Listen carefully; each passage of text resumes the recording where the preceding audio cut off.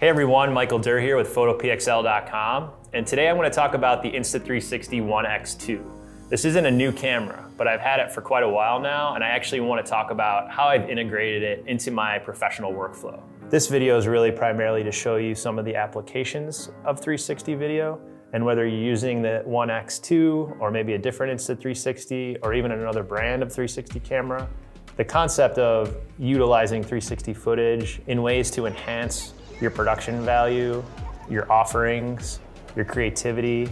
Those are really the kind of things that I want to share with you today.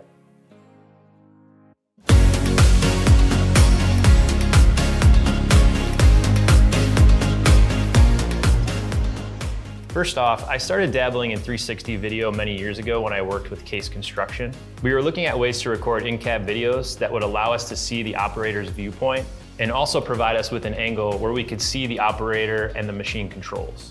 I have worked with the Insta360 One X and the Insta360R, but the OneX2 really made a leap in usability for me, and it has become a valuable tool in my kit. So we're living in a time when you're hired as a photographer or a videographer to do a project.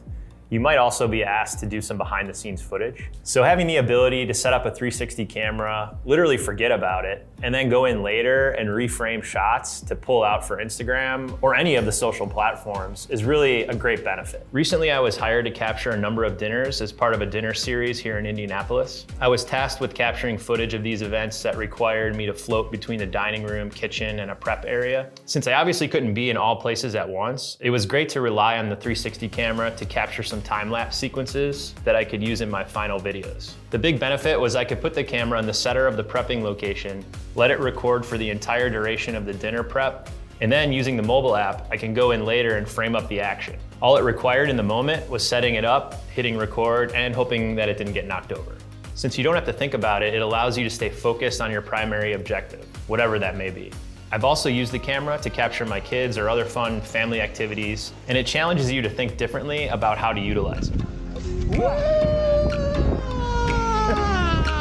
So I'm here near Asheville, North Carolina. We're on this awesome hike. Came all the way back down, it started raining, so we were in a rush and I left my bag. So now I gotta go back and get it. One of the things I really like most about the 360 camera is the flexibility it has. I've used a variety of mounts. This is probably the one I use the most. It's the standard selfie stick, which is a small tripod. This is a little mount that I actually can mount to the top of my camera. One of my favorite ones is the bullet time effect. So you mount the camera to the end of this cord and you actually swing it around you. And it works best when there's actually something in the air. For example, bubbles or water or snow would be another good example. This is a buddy of mine. He actually took the Insta360 with the bullet time selfie stick, and it was out on Lake Michigan in Chicago, out by Adler Planetarium. I've actually used the Cotton Carrier G3 harness, and this comes with a proprietary mount. But I actually put that mount on the end of the selfie stick. So the 360 camera actually came right out of my chest, and I was able to pick my kids up and swing them around. One last mounting option that I don't have here with me, I actually have a clamp that I've used, and I clamped it to the back of our e-bike. And I was able to extend out the standard selfie stick, attach it to that mount, and actually have it kind of floating behind our bike. A few things to note, it's built very well. The battery life is much better than the previous generation. It looks, feels great. It's waterproof. There's been several firmware upgrades, and Insta360 continues to add features to it. One thing I will mention is I always use the rubber hood to put over the lenses when the camera's not in use. If you do just kind of lay this camera down, there's not really a great way to lay it down and not have it lay on one of the lenses. So do be aware of that and be cognizant of covering your lenses when it's not in use. I typically use the standard shooting modes the most, both in photo and in video. I've done about 95% of the editing of these 360 photos and videos right on my mobile device. One drawback was transferring the data to my phone over the Wi-Fi connection. It took a while, it drained the battery in both my phone and the device. However, I recently discovered that Insta360 has released a new accessory for the camera that allows you to transfer footage immediately to your phone and do any editing in real time. I have yet to try this accessory myself, but it sounds like something that would greatly improve my workflow.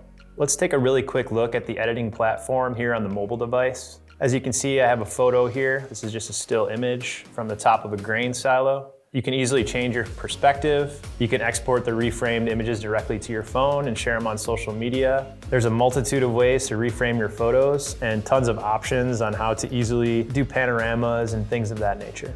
You could even do some light editing inside the app itself. So I'm really not going to go into the specific details on how to use the editing platform within the app. Insta360 themselves have a ton of tutorial videos right here in the app that show you how to utilize it. This is an example of a hyperlapse video we did at a brewery here in Indianapolis, and they were really happy with how the video came together and how they were able to share it on their social platform. Simplicity, flexibility, and creativity is what the 360 camera has provided me in my productions. Whether you're a photographer or a videographer, think about the 360 camera as an option to do some behind-the-scenes footage, or maybe even integrate into your professional workflows. Try utilizing any of the cameras in the Insta360 lineup and simply have some fun with it. I want to thank the Cohatch community for allowing us to shoot here today in their Broad Ripple location. And as always, visit us online at PhotoPXL.com, where we're working every day to enhance your vision. See you in the next one.